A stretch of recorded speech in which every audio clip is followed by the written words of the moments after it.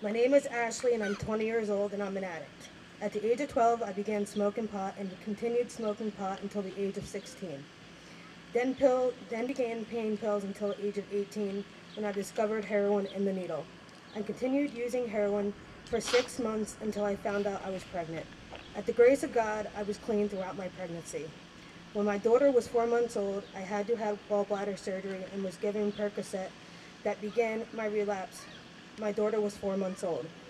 Basically, I took her to my mom's when I was using to hide it from everyone. I lost custody of my daughter twice in 4 months due to my addiction. I was in total denial.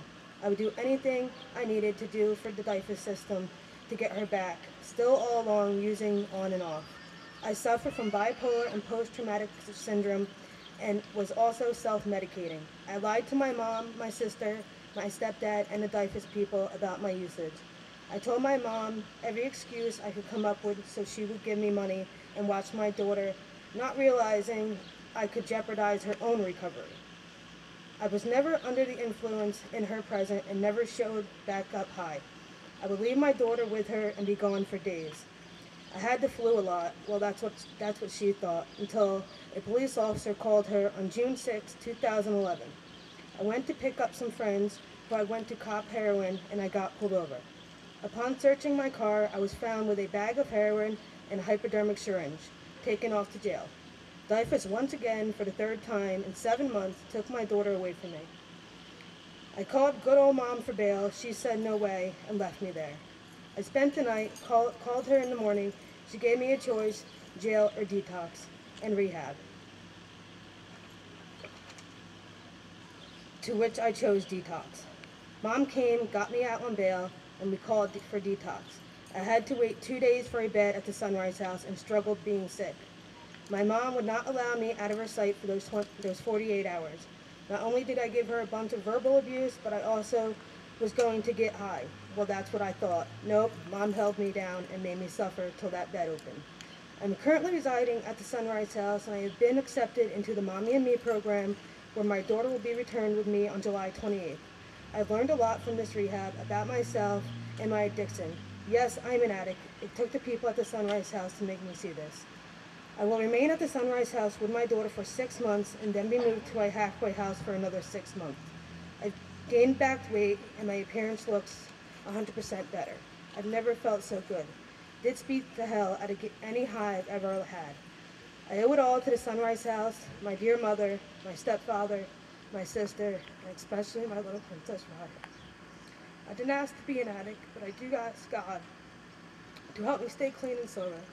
Please keep me in your prayers, and may God bless every addict and lead them to this recovery. Hi, my name is Debbie, and I am Ashley's mom, and I am also an addict. In 1998, I lost custody of my two daughters due to a suicide attempt. While a patient in Newton Mental Health, I was diagnosed with clinical bipolar and post-traumatic stress syndrome. My children's father thought it was best if I were no longer to have contact with my children. As a result, I began my journey into drug addiction by self-medicating and moved to the state of Florida.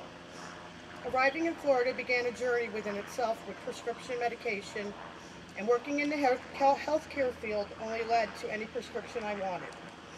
In 1999, I injured my back and was given Percocet. Wow, my own prescription. Well, for 6 months, I was given these pills and never told the doctor I was no longer in pain, that I was addicted. At the time, I was taking 30 Percocets a day, and of course, it wasn't prescribed that way. I worked for a doctor and had all access to opiates without his knowledge, until he finally caught on and I was arrested. Upon going to court, I begged the judge for a long-term treatment center, in which he gave me, at PAR in Key Largo, Florida. I was there for 18 months, followed by 4-year state prison. I was released from prison in 2006, returned to New Jersey, and regained custody of my daughters, not knowing my youngest daughter was active in addiction. In 2009, I relapsed. I had heart failure, died, was brought back with a stent inserted in my heart.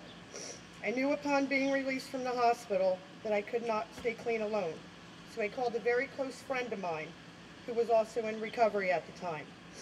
My journey began with that phone call. I asked her to be my sponsor, and she said yes. But there are things you must also do on your own, Debbie. That was on September the 3rd of 2009. She told me I must call her daily, attend daily meetings, and do book work, which I did do. She drove me daily to meetings every day for 5 months till I felt responsible enough to go on my own. At times, I felt a relapse coming due to overwhelmment from my daughter's active addiction.